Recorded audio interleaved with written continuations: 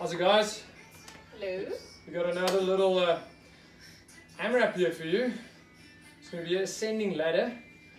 We're going to make it for 10 minutes.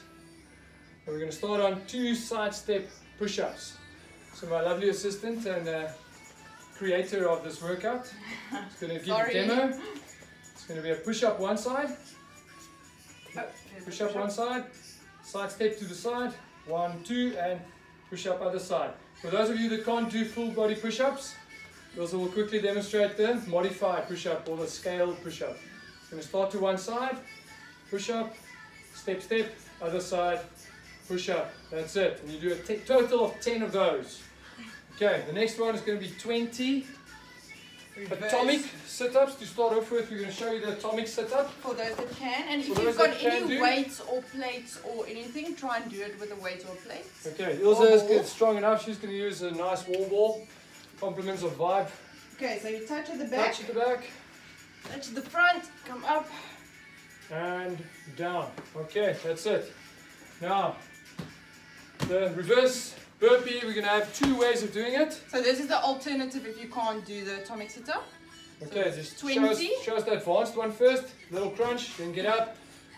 And a little hop at the end. Now, if you've got a little bit of a back issue, you're worried about hurting your back, I would like you to just lay flat before you get up.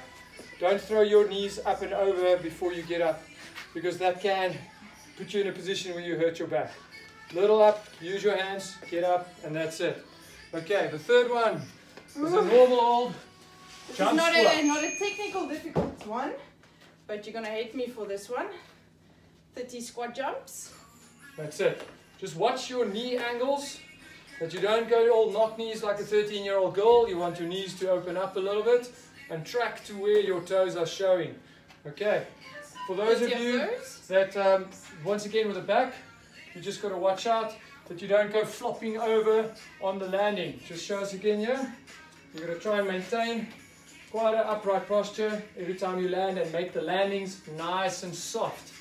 Okay, 30 of those. 30 of those. Now, 40 mountain climbers. 40 mountain climbers. You're going to be down in the push-up position, and you're going to be bringing your knee in towards your chest and back. Chest and back. Now that's the slow one. Now speed it up a bit for us. That's the fast one. You could do it at any pace that suits you. And it's not both sides. You're just going to go alternative sides. So you don't do 80, you do 40 in total. All right. Now the last one, but not least, this is first going to demonstrate the one for those that do have ropes. We're going to have 50 skips. So those that are a little bit more advanced, you can try the double unders. If you do double unders, you can do 30. But otherwise, you're just going to do normal skips.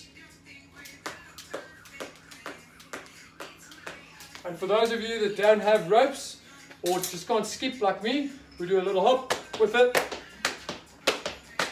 You can do a double hop or like a penguin.